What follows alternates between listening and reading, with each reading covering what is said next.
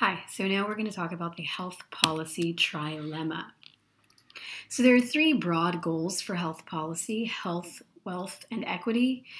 And the problem is that it's difficult to move towards one without moving further away from at least one of the others. So when you have policies that combat adverse selection and increase equity, let's say, you can at the same time increase costs or lower health for some, depending on how you implement it. There's basically always trade-offs, and there's no perfect healthcare system where all three of these goals are maximized. Depending on, the national health policy system, individuals and societies disagree about which of these goals is the most important. So a country that values social equity very highly might be willing to pay more in taxes to achieve that. So they're fine with moving away from wealth and moving towards health and equity.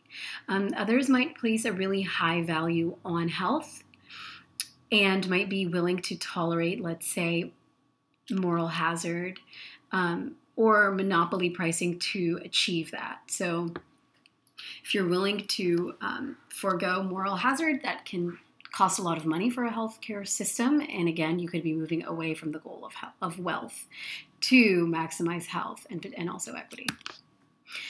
So there are these key healthcare policy choices, and any of these policy choices is going to involve trade-offs between these three goals. If it didn't have any trade-offs at all, it would just be a really obvious choice and would probably be implemented everywhere.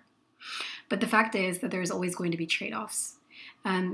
So the policy options that we're going to discuss this week and for the next couple of weeks are going to look at how each of these policy options affect those three broad goals.